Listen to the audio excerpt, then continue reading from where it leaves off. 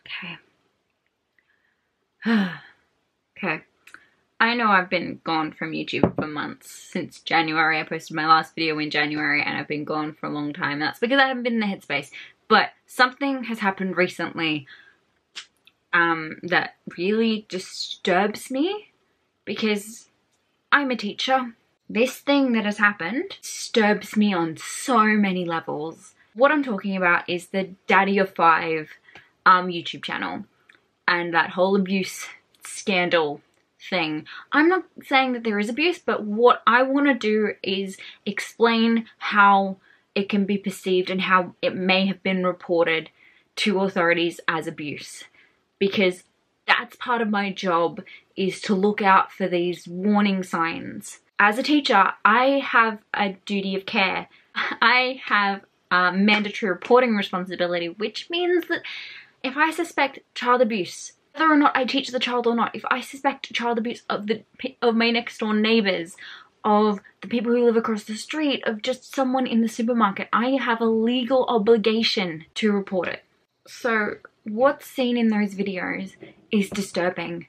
And to me, someone who has been taught and has studied the signs of child abuse, physical, psychological, even sexual abuse, just seeing the things that have happened in these videos fires so many red flags for me.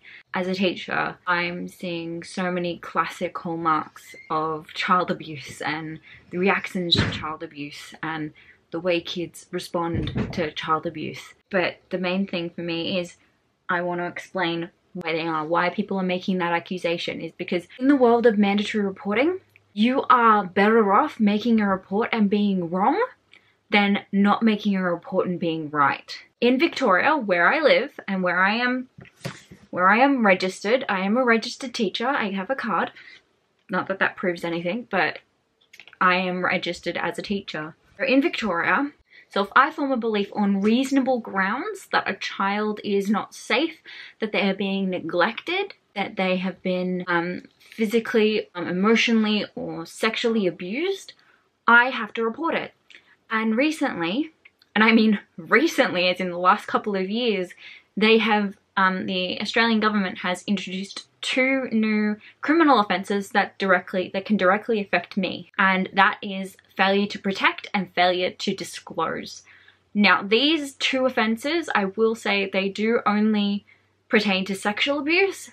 Those 2 things carry a 3 to 5 year maximum penalty, like jail time. So if I suspected a child was being sexually abused and I didn't report it, and it was found out through their investigation that I thought it and didn't report it, I could get sent to prison. The only way out is if you feared for your own safety by reporting. And in Australia, as far as I know, all reports are anonymous. Your identity will not be disclosed. So I will go on to say that in Australia, we are very lucky that making a report that turns out to be incorrect, you cannot be sued civilly, you cannot be charged criminally, so long as you do so in good faith.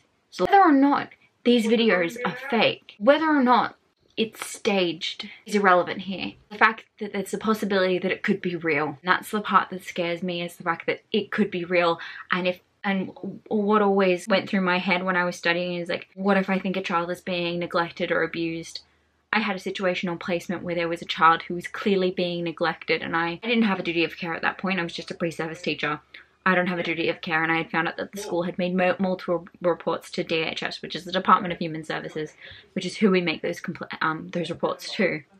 It's hard, it's difficult, and very hard to prove child abuse. It is very difficult to prove because more often than not, there are no witnesses. This is a very special case where you have actual video evidence. Whether or not the videos are real or fake are for the authorities to determine. That's for the police. That's their job. Our job as a Good Samaritan is to alert the potential that this may be a situation where the kids are not being protected, where the kids are not safe. Really, really disturbs me to hear these parents say that Philip DeFranco ruined their family, that it's Philip DeFranco's fault. All of this got blown out of proportions. I'm sorry, no, it's your fault for putting that content out there that can be misconstrued as child abuse. You should never have put anything out that could have been possibly misconstrued as child abuse. Because the reactions of those kids, especially Cody, the reactions of those kids, I'm sorry, but kids don't react like that. Kids can't fake that. I'm sorry. From what I've seen, kids can't fake that. I know kids. I work with kids. Kids don't fake cry like that. Ever. It's important to understand that teachers, is in our best interest to make a report. It's better off to make that report, have it investigated and have it be incorrect than not make a report, have it be true. I'm gonna leave it there. Let me know if you want to hear more of my thoughts on this, because this is just a very spur of the moment, off the cuff, not planned video. So let me know if you want to hear more about stuff. If you want to know more about mandatory reporting in Australia or just mandatory reporting in general, let me know downstairs in the comments. I really hate that I had to make a video about child abuse. Every day I work with children. I just spent the last 2 weeks working with children. It's what I live for. It's what I do. And seeing kids being harmed, being hurt, hurts me. Even though I don't know these kids and there is literally nothing that I can do to help them because they aren't Australian. So I can't make a report, but you can bet if they were Australian, if I found out that this was a family in Victoria, I would be making a report to DHS. Okay, I'm LittleDreamer3. You guys can call me Laura, and until next time, don't stop thinking differently. Bye.